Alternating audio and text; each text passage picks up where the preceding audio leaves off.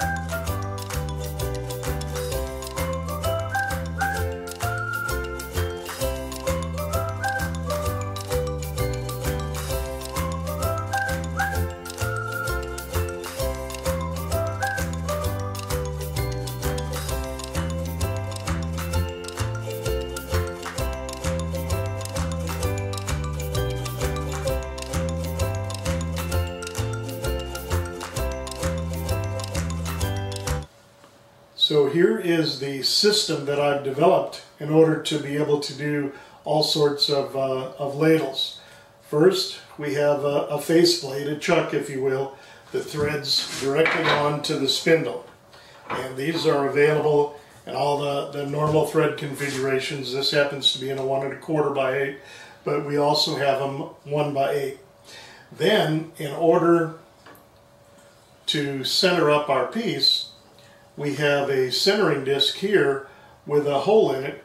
So once you've turned the sphere, that will center everything up, because the different bolt holes and everything center this up perfectly, like so. Once we get everything centered up like we want it, we have to figure out how to hold it. And this unusual design works spectacularly well. What happened, almost by accident, is this ends up being a counterweight for the socket or for the handle, and there is so little vibration you can't even measure it. So I've developed a series of these. It's a set of 5, and we have a 2-inch, a 2.5 inch, a 3-inch, 3.5, and a 4-inch. So what we need to do is make sure that the ball is 3/8 of an inch or so bigger than the diameter, so that when we put the top plate on here, it won't actually slip by the bowl, but it'll grip it. So as you can see here, this cutout area allows room for the socket without a handle or for the socket with the handle, and you can adjust the angle that you want. And then we would just put the assembly together, use 4 bolts, lock it down, and we can hollow out the bowl. I'm going to go ahead and put this assembly together off camera, come back and show you what it looks like.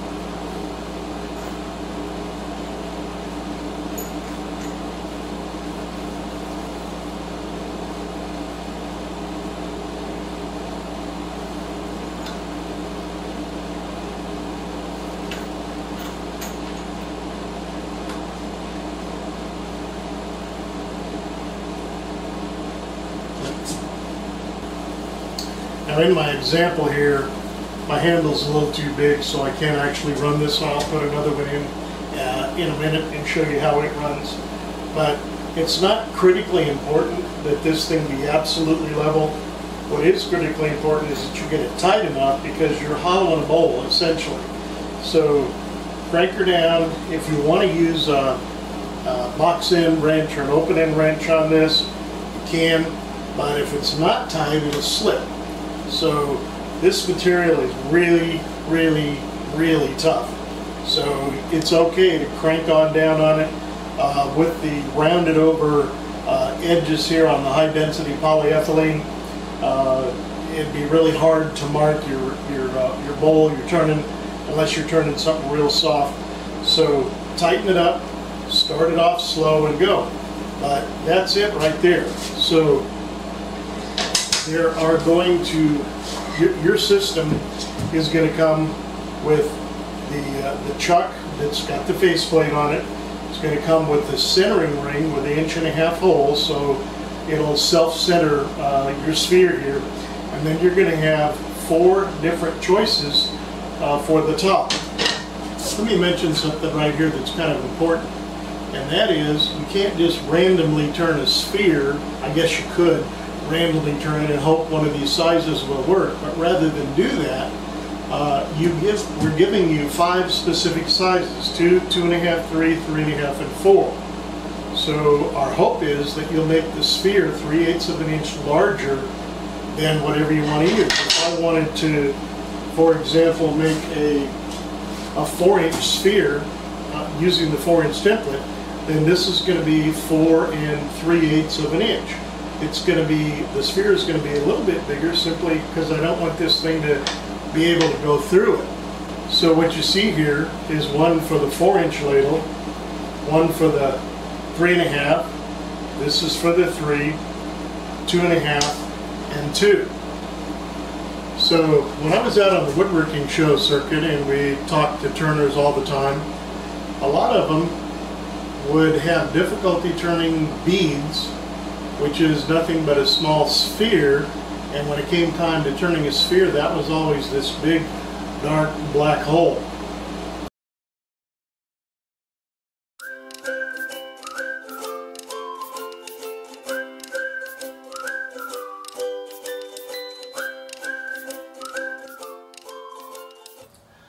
A lot of people have difficulty turning a sphere, so this set is going to include some templates for you to turn your sphere. As you're doing your spindle turning here, you'll be provided with a set of 5 of the templates, and the purpose of the template is to guide you in 2 things. One here, making sure that you're turning a sphere. It doesn't have to be a perfect sphere, but it should be close. The other thing is this dimension here. So if you're going to turn if you're going to use the 2-inch, right here, the 2-inch clamp, you want to turn a 2 3/8 inch blank. So this is 2 3/8 inch wide with a center hole, and that would allow you to mark off your start, your stop, and the center. Let me show you what I mean. Here's the set of 5 templates. The smaller one being for the use with the 2-inch top clamp. It's 2 3/8. Here's 2 7/8. Here's the one that would go with the 3.5, and so on. So you have a set of 5 templates. So this happens to be a blank that I'm going to grip in a 4-jaw chuck, and this blank would correspond to the size that we have in there. Actually, this is the 3.5 inch width. So what I did when I turned the spindle is I used this template to lay out my center, my left, and my right size. And then as I make a sphere out of this area here is for the socket for the handle. So as I turn this, I'll double check it with the template to make sure I'm getting close, that I'm not lopsided one way or the other. So this actually has 2 purposes. One is to make sure your sphere is coming out the way you want it, and number 2, to lay out the sphere size you need to use with the corresponding top plate. Just to make sure you understand what's included in the system: the chuck with the faceplate that threads right onto your spindle, the centering ring with the 1.5-inch opening, and then all the bolts and stuff. And then you're going to get 5 different size top plates, and the 5 different size top plates are 2, 2.5, 3, 3.5, and 4 inches. And then you're going to get, also included in this system is going to be a set of templates to guide you as you're turning this. There will also be this DVD, of course, and written instructions. So through the magic of television, we're going to remove our handle. Actually, I didn't glue it in, but you see now that this cutout area allows plenty of room for the socket. And what we're going to do with the tool rest is we're going to set the tool rest up in here where we have access. We want to clear all these bolts and go. So here is the magic of how this works. It looks funny.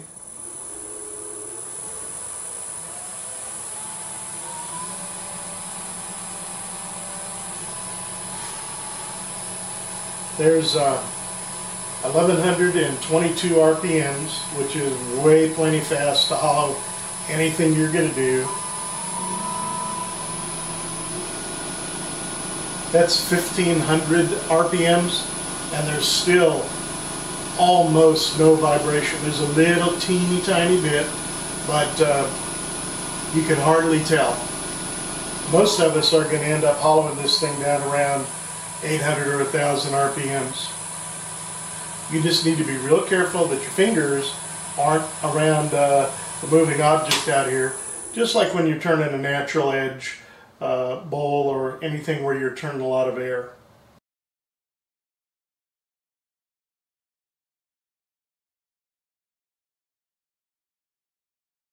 I can't emphasize strongly enough how important it is to spin this up by hand and make sure everything is clear. With the lobes protruding like they do, it would be really easy to accidentally get into your tool rest. And with your socket, your handle socket out here, you could easily get into your tool rest here. And anytime you're adjusting the height, be sure and spin it up by hand. Make sure you're still in the clear. And it's easy to get in here with a bowl gouge and just hollow that out, or with a scraper. So it would look something like that. And you'd be in here working like so. I've used this myself personally on a lot of different projects, and it works really, really well. I would also like to tell you that you don't have to make perfect spheres. You can take something that is mostly rounded but has a flat bottom and a flat top. It does need to go past the center, and the reason for that is because you have to have something for your top plate to grip. But this could have a flat bottom and a flat top because I'm not obligated to hollow this spherically. I can go very much like you would do a cereal bowl or something like that. I can go in, straight down, and flat across the bottom. So this is extremely versatile, easy to use. I think you're going to love it. Let me just say a word about handles. The design of the handle is completely up to you. The length, the thickness, whatever feels good. I've shown you some examples here of the typical join. I like to use a 1/2 inch tenon in a 1/2 inch hole. It doesn't have to be super deep. I glue it in with Titebond 2, which is pretty waterproof. You're not supposed to put these in the dishwasher anyway. I like to use wire burners. I think it sets things off pretty well. I'm not trying to fool anybody into thinking that these are all made out of one piece. So a lot of times I'll use a dark wood and a light wood for contrast on purpose. But the handle designs are completely up to you. It's just another quick step in the process of making your amazing ladles.